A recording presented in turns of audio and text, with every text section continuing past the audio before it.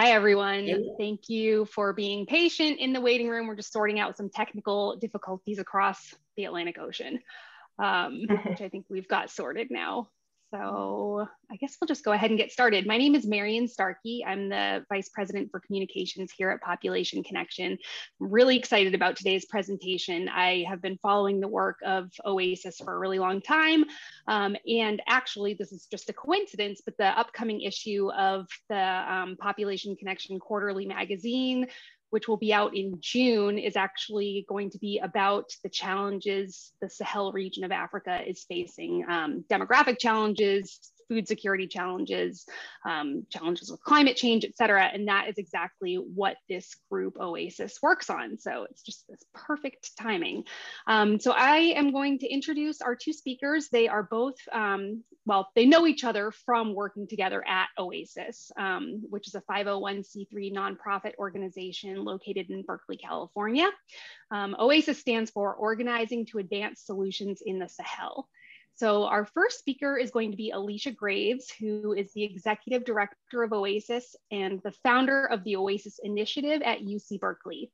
Alisha lectures internationally on population and food security in the Sahel. She's a research fellow for Project Drawdown, analyzing the potential contribution of family planning for reducing greenhouse gas emissions.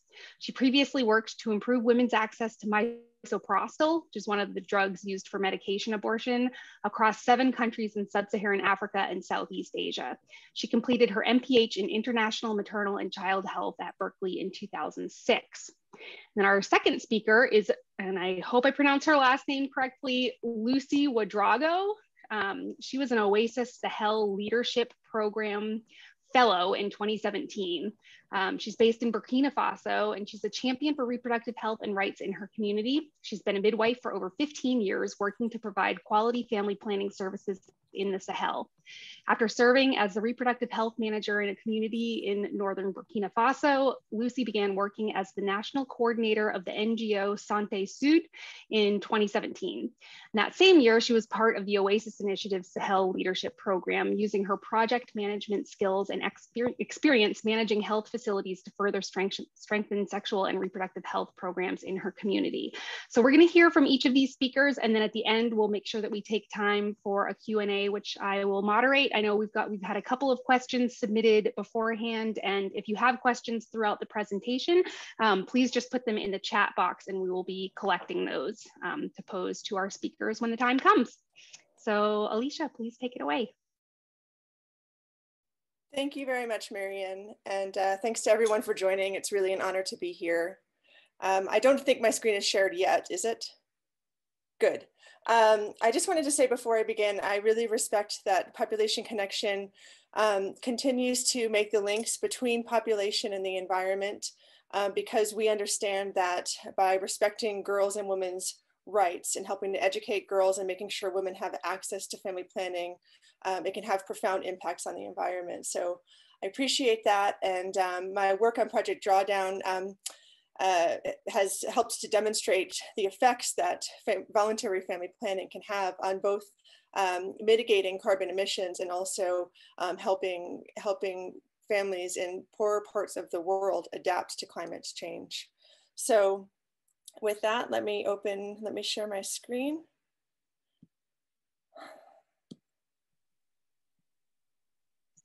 Oops.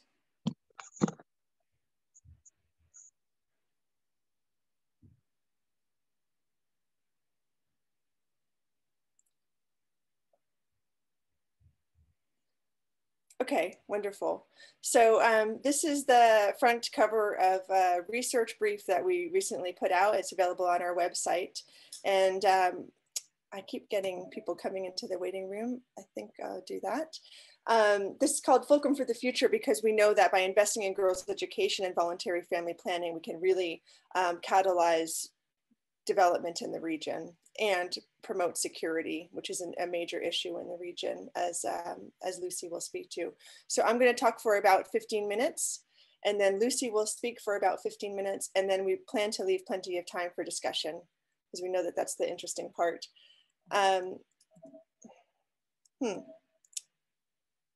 Here we go.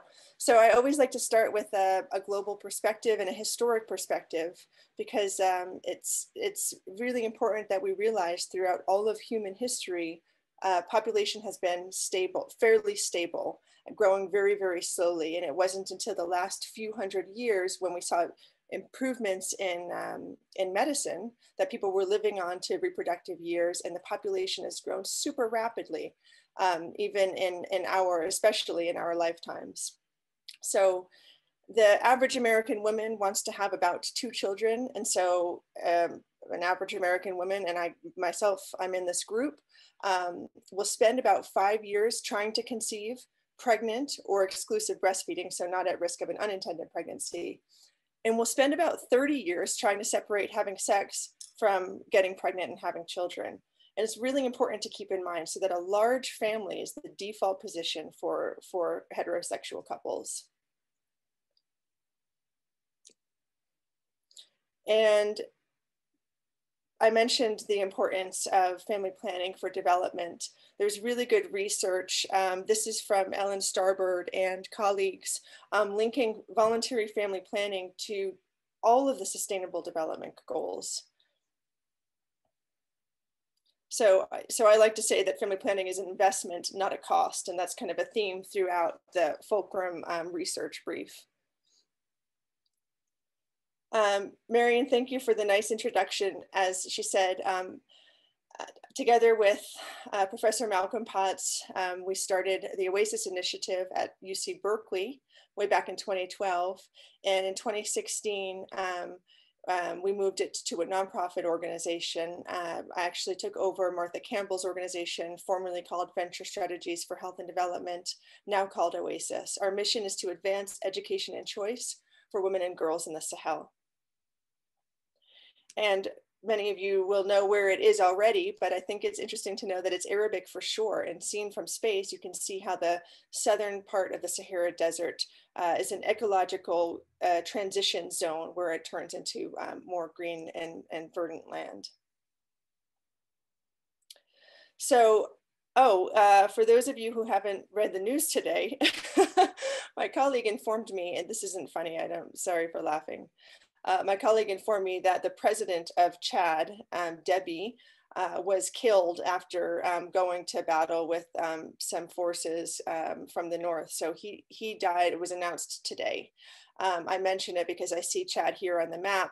And so, of course, it's an ecological zone, but, you know, due to colonialism, Africa has been divided up into different countries, and these are the countries through which the zone passes. We include northern Nigeria in a lot of our work, and I'll have some pictures from Nigeria, from northern Nigeria. It's predominantly Hausa, which is the largest ethnic group in West Africa.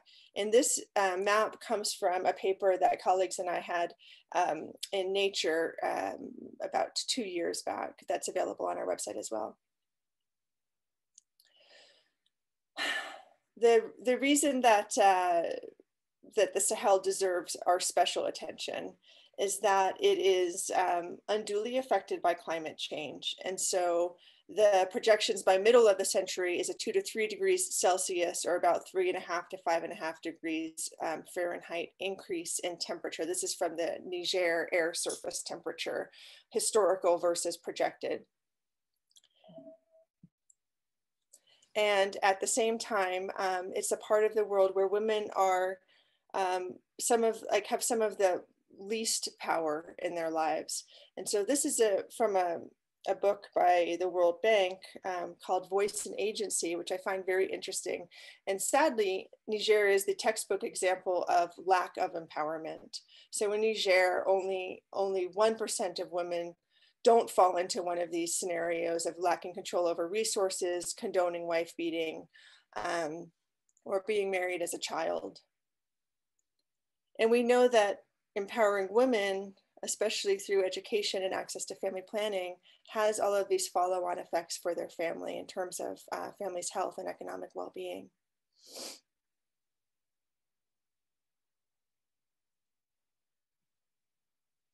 So Niger has the highest fertility rate in the world. On average, a woman will have 7.6 children. And That fact, coupled with the fact that child mortality has come down in recent years, means it's the fastest growing population in the world. So the population growth rate a few years ago was 3.9%. That means it will double in about 20 years. And overall, the Sahel region, which I showed a map of earlier, is going to increase by about 2.5 times by the middle of the century. People talk about this as a paradox because child mortality has come down. So I just looked at the newest figure is it dropped from about more than 2 in 10 children around in the late 1990s were dying before the age of 5. And now it's less than 1 in 10, which is a great advancement for children's health and still unacceptably high. We would never, that would, I mean, I forget what the US is, but it is, like I said, unacceptably high. It is also contributing to population growth, but this is not the way that we want to see it slowed. We know it can be slowed in ways that are humane and respectful of girls' and women's rights. And in fact, more women in the Sahel have an unmet need for family planning than there are current users. So this is for data from the demographic and most recent demographic and health surveys.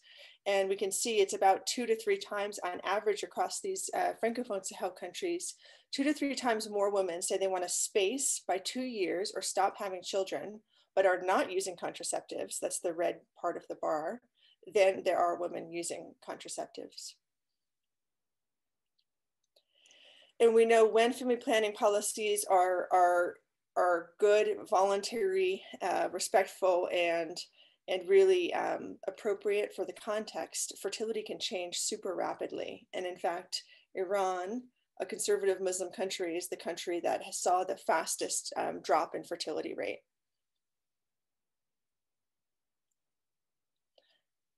I'm just checking the time. Okay, so there was a question about investing in education vis-a-vis investing in family planning. So we talk about this in the research brief I mentioned, but it is important to know that in countries where girls are married early and where women or girls enter childbearing in their adolescence, keeping girls in school is one of the most effective ways to delay that. And so this is from a paper by Judith Bruce and John Bongartz at Population Council that showed that by increasing the age of marriage by 5 years, it could directly reduce by 15 to 20% the future population growth. And that's the best way to delay marriage. And this has been shown by my colleagues' work in Northern Nigeria. Daniel Perlman and Habiba Mohammed have shown that keeping girls in school is the best alternative to early marriage and childbearing. So I think of education. I mean, my colleague Malcolm Potts would say it's both a human right and a demographic imperative. And it works like demand generation. I mean, girls who go to school, like I said, more likely to marry later and start having children later. They have more decision-making power in the household. They have better access to health services, and they're more likely to want to work outside of the home. So this is like a really virtuous circle of outcomes that can benefit the woman and her future family. And I mentioned the work in Northern Nigeria. There's a lot about this on our website, and I'd also reference the Center for Girls Education. Many of you will recognize the woman in the middle, who was more of a girl at the time she got famous, Malala Yousafzai. Sorry if I'm not pronouncing her last name correctly. She has taken an interest in our Safe Spaces program in Northern Nigeria, which we implement in partnership with Center for Girls Education. And she's visited on a few occasions, and she even invited some of the girls to accept the Nobel Peace Prize with her in Oslo a few years back. The reason I find the work in Northern Nigeria incredibly uplifting is you see we have seen a really rapid transformation in the communities and what they think is appropriate for girls. So when Safe Spaces were started in Northern Nigeria by our colleagues back in the early 2000s, it was very rare to see an adolescent girl, a teenage girl, wearing the school uniform. And families would gossip about the families that were sending their kids to school, that they were somehow corrupting their girls or putting their girls at risk. And I should admit, there is a risk to it in northern Nigeria for girls to go to school. I'm sure you've all heard about the attacks and kidnappings. However, on the whole, I think the public health benefits, demographic benefits, and the benefits to the girls themselves are still very, very positive. And in the communities where safe spaces have been offered, we've seen a super fast transformation. When the majority of girls start wearing the school uniforms, people's opinions about what's appropriate for teenage girls changes really fast. And we saw that the completion rates and the girls who were participating in safe spaces increased from 4 to 82%. And the age of marriage among participating girls increased from 14.9 to 17.4. That's compared with the comparison communities. So I believe that's my last slide. It is. Oh wait, no, I have one more. I know Population Connection is a nonprofit, so I hope this is not a faux pas, but I will also always promote our own work. Our website is oasissahel.org. The Fulcrum for the Future piece, which really analyzes overseas aid for girls' education and family planning to the G5 Sahel countries, is available at that link. And this is my email address, and I always welcome feedback and ways to improve our talk and improve our work. Ways to improve my talk and our work. And also you can join we send out about 3 times a year, a short newsletter. And if you put Friends of the Sahel Network in the email, we'll add you to that listserv. So thank you again to Population Connection for giving myself and Lucie this chance to share our work. And I'll turn it over to Lucie. And happy Earth Day to all.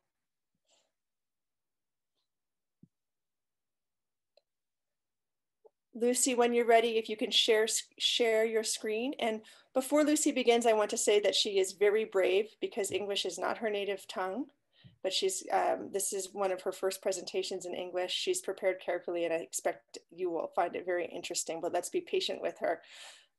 Go ahead, Lucie, thank you. Thank you, Alisha.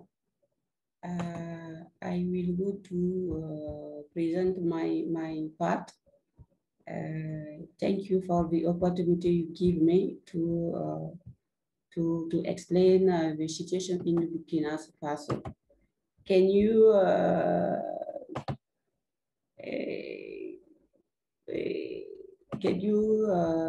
put my presentations with? Yes, I can do that. So when you want me to change the slide, just say next. Thank you.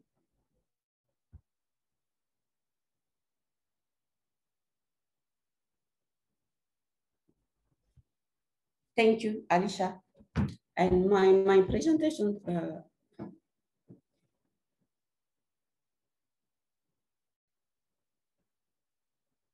okay, thank you. And I will go to explain the situation in the Sahel context, sexual and reproductive health, and right and family planning within the COVID context. Thank you. Okay, you can go. You can go, Alisha.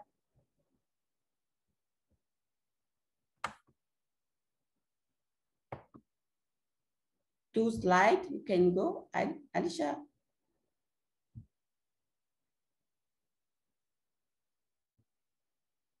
Hello. Alisha, you're muted. It looks like you were just trying to say something. Hello. Lucie, I'm on slide number 3. Do you see it from your side? So I'm going back to the description of the Sahel. Yeah, I finished with first slide. I will go to present 2 slides. We're still seeing I should speak for myself. I'm still seeing the first slide. Oh, excuse me. On my screen, it's different. So just 1 minute, please. Bear with us.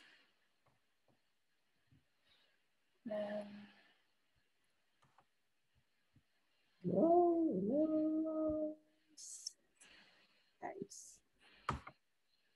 Okay, partager my presentation.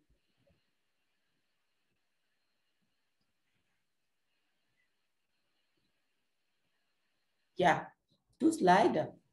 Description. Western Sahel region in Africa lies between the Sahara Desert in the north and the southern savanna in the south and experience following.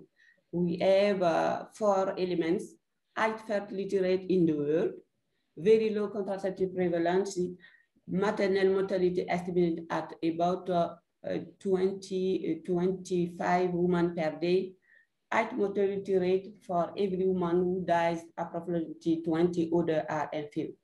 We can result in nearly $5 billion in lost productivity. Paradoxically, this population will double to 20 million by 2020 in nothing in those. Yeah, you can go. The challenge of rapid population growth. The people have a strong ancestry order the land in and its resource. Firstly, strong pressure on natural resources, gas, water, negative influence on the climate action of global warming, with risk of disappearance of certain space or certain regions, resurgence of diseases old as new, desertification caused by development, mismatches between resources and populations. You can go. Since 2011, the Ouedraogo partnership has helped increase family planning use in West Africa. You can see in 2017, 5.27 million additional users in 5 years. Can we go? I will take the case of Burkina population structure. If you take the age pyramid, the Burkina Faso population is very young, with 48% have 15 years old. The result is very high child dependency ratio with weight heavily on the working population and basic social service, education, health, etc. This has important implications for the socio-economic development of the country. Okay. Building resilience in the Sahel in era of forced displacement. In the past GDS 2 million people have been internally displaced in the Sahel regions. As of April 2021, 1 million Burkinabe have been displaced. The number of population is need of assistance in 1 year has increased by 60%. You can convert it and 3.5 billion people. We can go. Order of family planning service, Burkina Faso, state of planning during COVID. During COVID-28 pandemic, the government has taken action in the following ways. First, prohibited demonstration involving more than 50 people, establishment of a curfew, quarantine of towns affected by this disease, compulsory wearing of masks, establishment of a coordination unit, revision of the response plan, development and orientation guide for the continuity of healthcare and health service in the context. Finally, instruction to give primary formation sanitary official maintain essential health service in the early hours in health crisis. Yeah, you can go. Evaluation pre-COVID reproductive health, human resource service. A cross-sector sectional quantitative care out from 28 October 2020 by British Ingo option of level of 73 health facilities at class give the result. The collection covered the months of March, April, May, June, July, and August 2089 and 2020.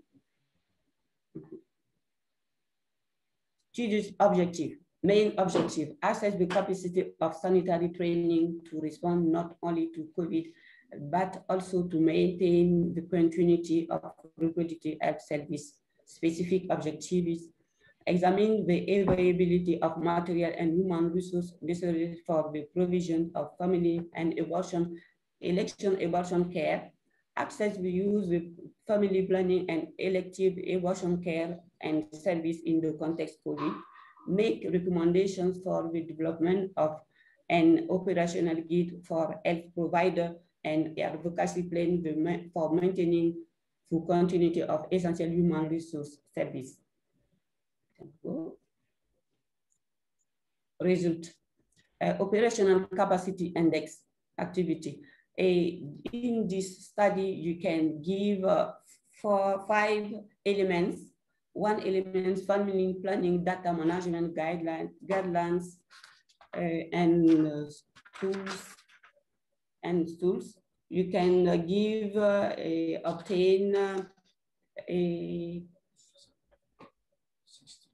62.7, health personnel trained in family planning 20, minimum equipment for family planning service 90.7, drugs and methods needed for family planning 67.1, measures taken to make family planning accessibility 28.3.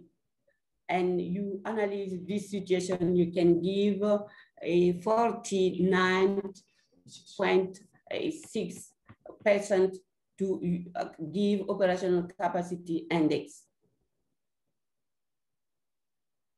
Okay, and these situations, you can give new user of family planning by age.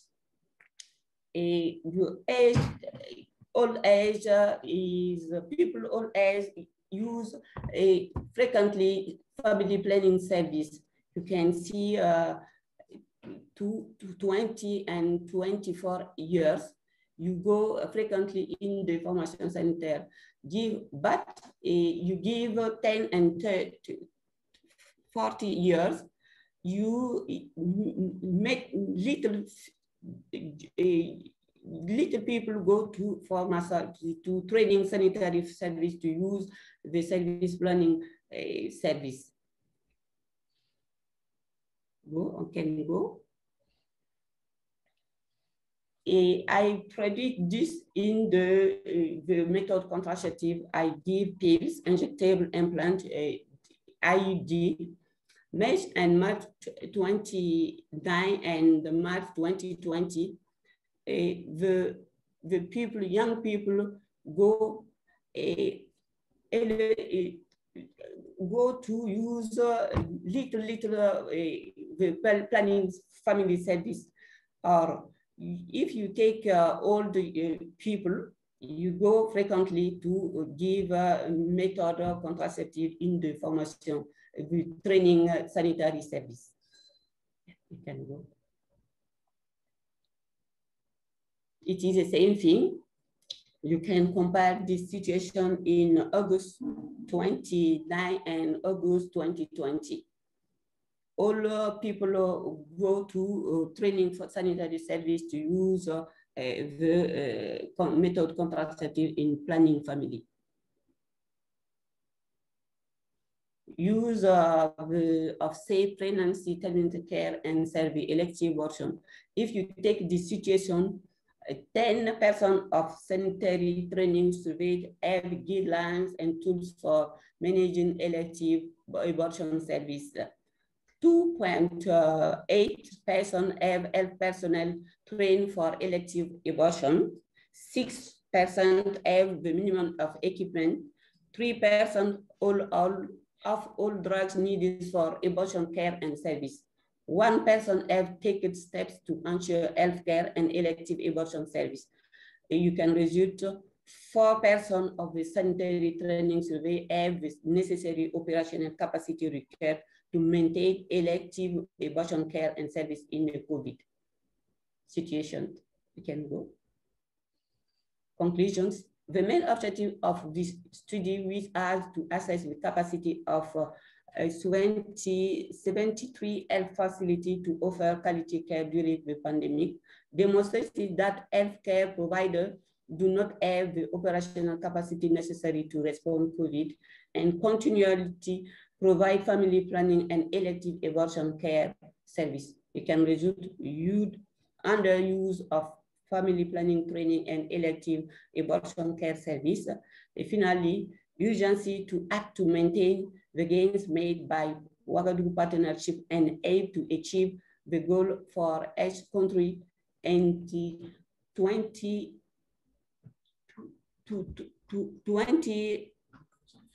2030 million, 1 million Burkina Faso and 6.5 new users of family planning and abortion service for 9 government in Ouedraogo partnership. Thank you. Thanks to both of you very much. This is a lot of really interesting information. I guess we'll get started with participant questions. We did get a couple that were submitted beforehand through the registration form, one of which you kind of touched on already, Alisha, but somebody asked, in the Sahel, both education of girls and the availability of voluntary family planning are important. Of these two, which is the more important to fund? And I just kind of wanted to expand on that a little bit because you talked about the benefits of girls' education, delaying parenthood, basically. And I'm wondering how much of the reduction in population growth that we find from girls' education is due simply to that, to a delay in childbearing, and how much of it is due to educated women demanding access to contraceptives? Or are they still having many children, they're just having them later in life? Of course, education, in terms of the impact of education on fertility, it doesn't work without the access to family planning. So I am a well-educated person, I have master's in public health, but that alone doesn't allow me to achieve my desired family size. So it's through the fact that I have, information and I have an IUD that I've been able to avoid getting pregnant for the last 10 years. So they go hand in hand. The issue is, of course, that a lot of this in poorer parts of the world, these services are often paid for through overseas aid, and education is much more expensive than family planning, much more expensive, like 10 times more expensive per our recent findings. So I think it should start with family planning, but in the end, there's still a desire for large family sizes in the Sahel. And so that will change through education. So I would say that they're both needed, but for overseas aid, we should start with making sure that good quality family planning services are in place, but also advocate to increase the aid. We found that the gap is about $1.3 billion, which may sound like a lot, or if you're used to big numbers, it won't. The US spent $700 million on military expenses, mostly in Mali, and then Niger and Burkina Faso are having spillover effects. So we spent $700 million in 2020, and we spent about $400 million in 2020 responding to the humanitarian crisis in the same countries. So I think that our fair share, somebody helped me calculate what the fair share of that 1.3 billion in the needed aid to ensure universal education and family planning is. And that would be about 40%, because amongst the donor countries, we have about 40% of the gross national income. So that's less than what 40% of 1.3, I think, is about 500 million. It's less than what we're paying for security, and only a little bit more than what we're paying to respond to humanitarian crises in the region. So I'd say it's perfectly affordable. And I got the chance to talk to my Congresswoman, Barbara Lee, who chairs the subcommittee on foreign relations at Congress. Excuse me, I didn't get the chance to speak to her. I got the chance to speak to her aide yesterday, and we are really making the case for this. So I'll stop there. That's great. Well, I think that's a great opener to more discussion about aid, actually, because somebody in the chat asked whether the Gates Foundation funds you. So just ask that question. We have won a grand challenge. Gates has these grand challenges that they award for what they think are good ideas for addressing challenges in health and education and such. We did get a grand challenge to work with our partner in Niger on an approach to family planning, but that's sort of a one-time and very short-term funding. I would very much like to get Gates funding in a more substantial and longer term basis. Yeah. One of the questions I had when Sorry, Lucie is with Santé Sud, which I believe is a French NGO working in Burkina Faso. Lucie, does Santé Sud get funding from the Gates Foundation?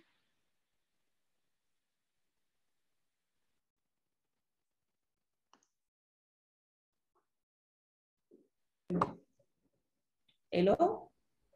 Lucie, tu as compris la question? Pas totalement. Est-ce que ton organisation reçoit un financement de Fondation Gates? Pas pour le moment. Not at this time. Now, one of the things that I noticed when I was looking at the OASIS website is there's a lot of discussion of safe abortion, which is something Lucie obviously touched on in her presentation just now too. And I'm wondering, given the fact that you get USAID funding, how are you able to do work on safe abortion vis-a-vis the Helms Amendment? Yeah, I think the USAID logo is probably on our website. That relates to a project that we were part of actually several years ago, so it's a little bit outdated. It was a very strange project called Sahel Resilience Learning, but I'm incredibly thankful to that because that allowed us to start our Sahel Leadership Program, which is a program to build a critical mass of leaders across the Francophone Sahel countries. And actually, I know Lucie because she was a fellow in that program back in 2017. So fortunately, we don't have that restriction now. That makes more actually sense. Safe abortion. I mean, I know obviously it's a very sensitive topic, but I would say that no country has achieved replacement level fertility without safe abortion. So something to think about. Yeah. Stemming from that, has OASIS or Santé Sud been affected by the global gag rule when it was implemented under Donald Trump? That's another audience question. We were not, because like I said, we've had one-time funding from the U.S. government. Again, I would like to change that. I'm very interested in getting funding from some of the bilateral donors. I don't think Santé Sud, Lucie, does Santé Sud receive money from the US government? I don't think they would even be eligible. Okay. Somebody else wants to know, have you run into the problems of communities not being close to classrooms or of language barriers? And if so, how do you deal with those issues? So regarding our Safe Spaces program, we have, I mean, it's one of the most rural parts of the world.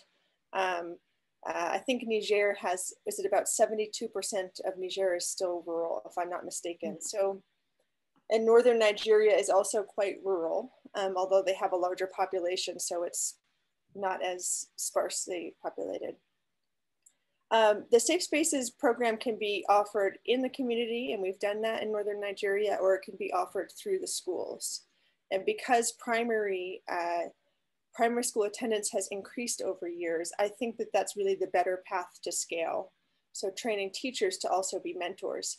And we learned that in Niger, the teachers who were trained in mentoring, which is a much more participatory, kind of friendly way to teach a class, those teachers, the school directors really appreciated their participation as safe space mentors because they saw that their facilitation skills were improved, so they were more effective classroom teachers, even aside from the safe spaces. Hmm. The language is, I mean, I'm so proud of Lucie for doing this presentation in English. Language is a barrier sometimes between our very small team here in the US and colleagues in the Sahel, but it's not insurmountable. And for the safe spaces, the best mentors are the mentors who come from the communities. They're the ones that the young girls can look up to and see alternative paths in life. And so there's no problem with language there. Yeah, I know that's a really common model for providing family planning services and other reproductive health services as well, like training people in the community who speak the language to actually provide healthcare services, because they're just obviously a more trusted source. Sorry, Marian. Let me ask Lucie, because she's a nurse midwife. Lucie, est-ce qu'il y a des problèmes, des défis liés à langage entre les prestataires au Burkina et les clients?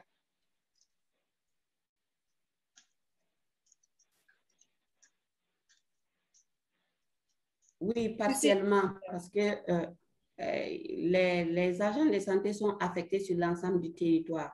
Donc, si on t'envoie dans une zone où tu ne comprends pas la langue, tu es obligé de t'adapter et de passer par les agents de santé à base communautaire pour pouvoir te faire comprendre.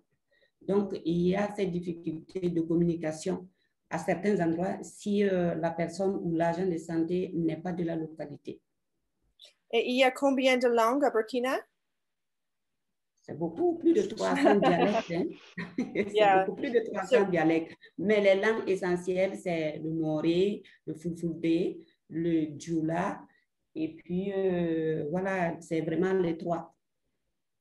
So Lucie says there are 3 main languages in Burkina Faso, but many, many different dialects. And this is actually a challenge because health providers hired by the government are assigned to where they're going to work. And so they may not speak the same language.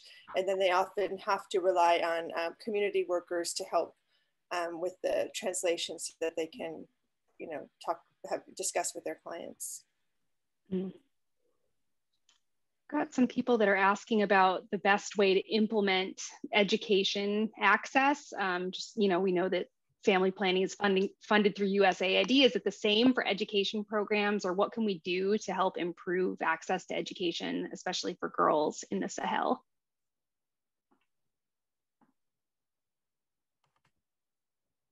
Sorry, I was also reading the comments at the same time I was trying to listen. Yeah. What can we do to improve access? Yeah, well, like what can we in the US do? Is there anything specific that we could ask our members of Congress to do in order to improve access to girls' education in the Sahel? I think we can give more. And so I think that would be through talking to your members of Congress. I used to kind of roll my eyes when people would ask me, contact my members of Congress. I'm in one of the most liberal, I live in Berkeley. So our member of Congress is about as liberal as, you know, and progressive as can get. And however, for those of you who are have Republican or members of Congress less inclined to value overseas aid, please do talk to them. And actually the Fulcrum for the Future, which I put in the link, and I will paste the link into the chat in just a moment, really discusses where we're at with aid, what US has been giving, and what the gaps are. And we tried to summarize what the benefits are of investing in family planning and education. Yeah. All right, they're really starting to flow in here. People are sending me questions privately. Let's see. Well, can you discuss some of the cultural and religious barriers to your work in the region, either of you? Is there pushback when you try to, you know, convince village elders perhaps why family planning is a service that should be offered, or why girls' education is something that everybody would benefit from?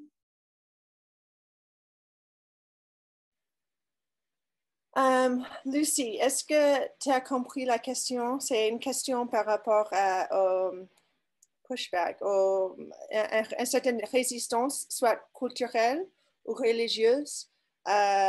Est-ce que vous et vos collègues, vous avez expérience, vous connaissez une certaine résistance des des personnes en pouvoir, soit au niveau communautaire ou dans le gouvernement burkinabé?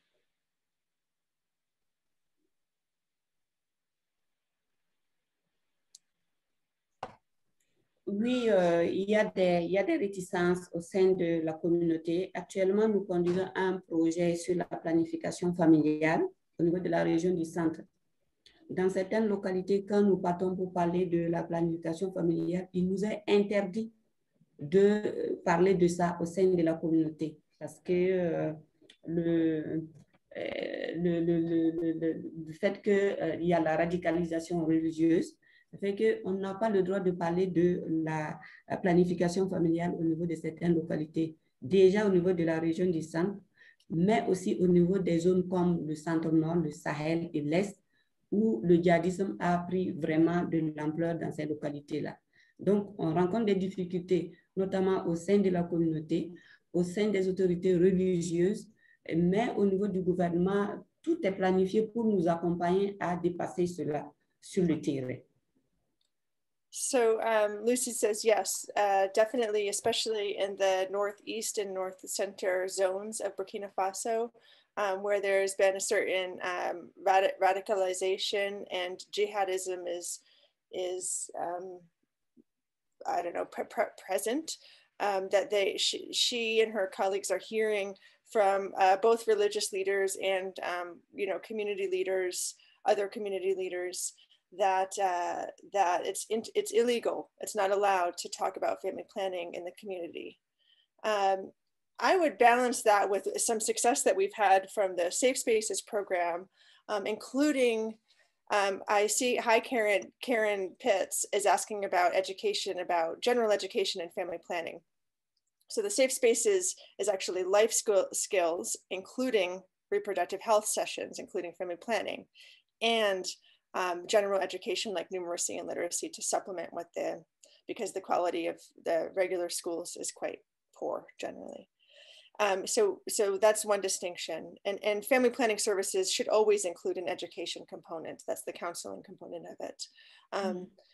But what I want to say is that in the Safe Spaces program, we have probably one of the, what I've been told, she is one of the most respected female Islamic scholars in northern Nigeria. And so at the beginning, especially at the beginning of the program, we're seeking buy-in from communities, and we still are seeking buy-in from new communities. She would sit with the religious and traditional leaders to discuss why this is important, to reinforce that the Quran supports literacy for girls, and that that reproductive health, and especially knowledge about women's bodies, is an important part of a girl growing up. And so actually, I'm sure she delivers this message much more eloquently than I am here, but they have seen great success getting buy-in from leaders in northern Nigeria. And we're doing the same model in Niger now, also with success. That's really great. I want to ask a couple of questions about the environmental work that you do before we wrap up.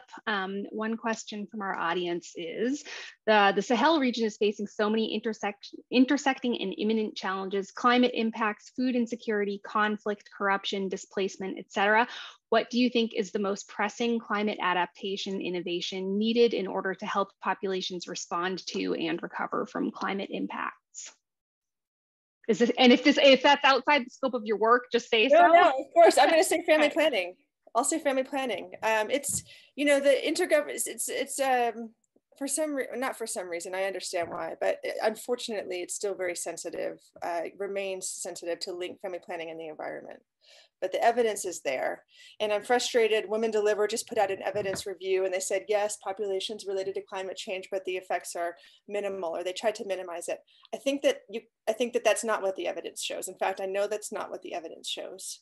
The footprints, the carbon footprints of people in sub-Saharan Africa are incredibly poor. So there's no reason to link family planning with climate mitigation. In any of the poor countries, it's us, the high consumers with tremendous emissions. That's where you talk about mitigation. In the US, where nearly 1 in 2 pregnancies is unintended, and 1 out of 2 of those will go on to a live birth. That's where you can talk about mitigation. In the Sahel region, it's about adaptation. And thanks to the economic benefits that a family will have at the household level, the health benefits that a woman and children will have if she uses family planning, I think that that's one of the best ways for adaptation. I know there are other things that people,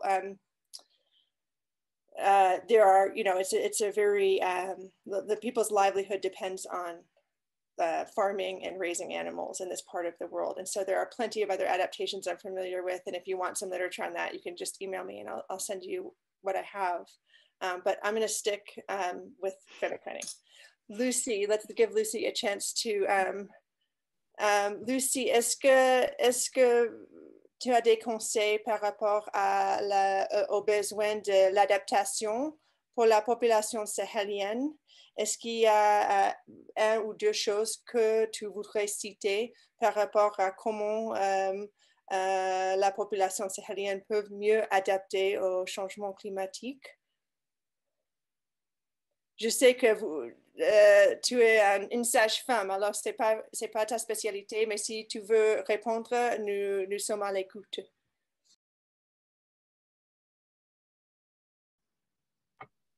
Merci. Pour l'adaptation de la population au niveau du Sahel, il faut déjà donner l'information, les éduquer par rapport à la situation et au contexte.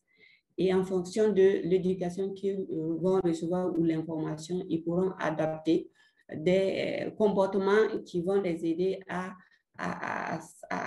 tenir compte du contexte, notamment avoir les informations sur la planification familiale, déjà les donner l'information réelle sur l'espacement des naissances. Et l'espacement des naissances va les amener à pouvoir avoir assez de temps pour travailler et aller au développement.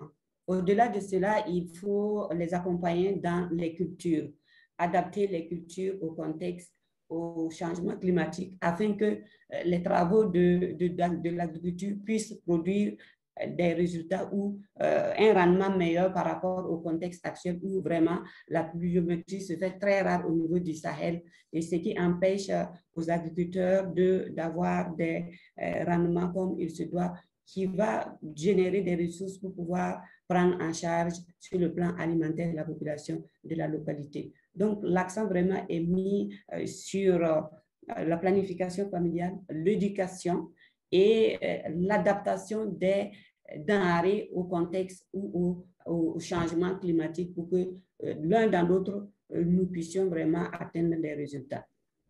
Voici ce que je pouvais dire. Lucie says she agrees with me that family planning is a really important part of adaptation. And I would reference people to the Project Drawdown. If you look under health and education solutions, you can see that it's one of the education combined with family planning is one of the top ways to draw down greenhouse gases.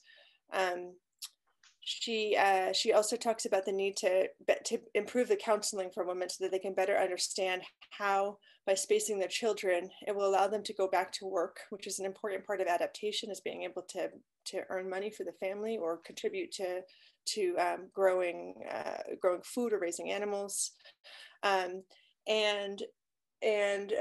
So she talked about family planning, education, and she also said that, you know, this is a part of the world where people are very dependent on rainfall, and yet there's not much rainfall. And so I don't know if she mentioned irrigation per se, but she talked about the need for helping farmers to make sure that they can grow enough food. And so drip irrigation is actually something very, very proven, very practical and possible. And I've seen it in action. I think Lucie and I even visited a school that had drip irrigation in their schoolyard garden. So those are some ways. I'll stop there. One of the things that I've been reading about and preparing for this next issue of the magazine, which, as I mentioned, is going to kind of focus on the Sahel region, is the Great Green Wall. Is this something that you're familiar with? And does the work that all of these different agencies are putting into planting, I think it's like 8,000 kilometers of trees stretching across Africa, does that work intersect with any of the work that you all do? When we started, we were a part of, well, we started as a project of UC Berkeley. The College of Natural Resources was a part of the OASIS initiative, and we are still friendly with that college. I heard a presentation about the Great Green Wall, and one of the takeaways was that it's actually it's not just a matter of planting trees in this area. You actually have to plant very deliberately in terms of location. Otherwise, the desired effects won't be seen. So we're not working on it, but I'm kind of following it from afar. Yeah, I just put a link in the chat because there is actually quite a bit of information about population growth in the project website, which impressed me because, as you mentioned, a lot of places are reticent to talk about population growth. And we actually saw that same Women Deliver report that you referenced, and were also disappointed by the findings that they shared. Okay, well, we're right at time, I guess. I don't know. I mean, there are a couple of more questions, but I think they kind of overlap questions that you've already answered. So I think we'll probably just try to be judicious with people's time and let everybody go. But we really, really appreciate both of you joining us today. This is fascinating. It's really great to hear about work that is so related to the work that we do, but addressed in such a different way. So thank you, both of you, for joining us today.